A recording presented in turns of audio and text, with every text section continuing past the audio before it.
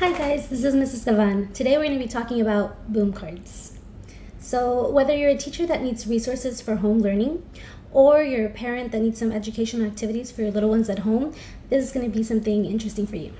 Boom cards are basically digital task cards that can be used on computers, tablets, mobile devices. So this is especially important if your students have all different kinds of devices. There are two ways to use boom cards. One is to use it through a browser, so anything like Google Chrome or Safari, and the other is to download the app.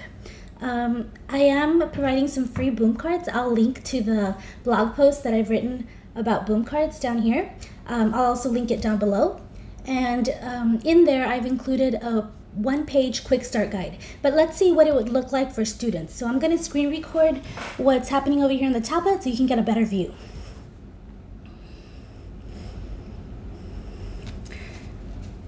The first thing we're going to do is we're going to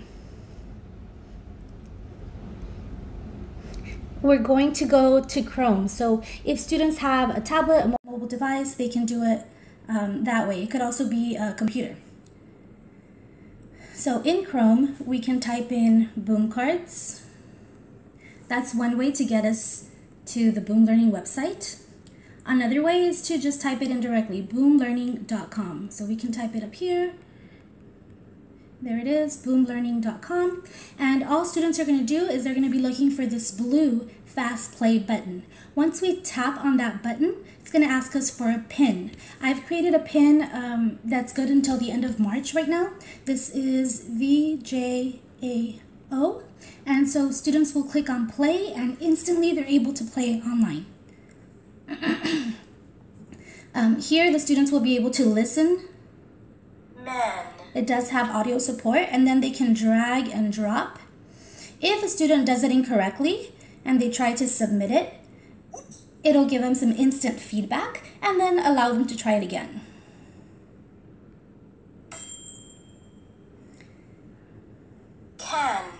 So there are 15 of these drag and drop ones. And then we'll get to the next type of task cards. Give me a second. Here's the other type of task card. If a student doesn't know the sound for the letter, it does give them that audio support again. Mittens. Apple. Nest. And down here on the bottom, the button tells them what the picture is. Van. Map. Man. So these are 30 boom cards for students to use, and they are all focusing on the CVC Short A. I do have other resources that are on there as well, and I really hope that this is an activity that you can use at home with your little ones, or if you're a teacher, that you try boom learning. So Boom Learning is offering some free ultimate accounts to any teacher. Let me read their email that was sent out this morning. To any teacher that was affected by the COVID-19 school closures. These accounts are good through June 30th of 2020, which means that you'll have the rest of the school year to use them. By giving teachers ultimate accounts, they will be able to author with sound to get their curriculum online for students.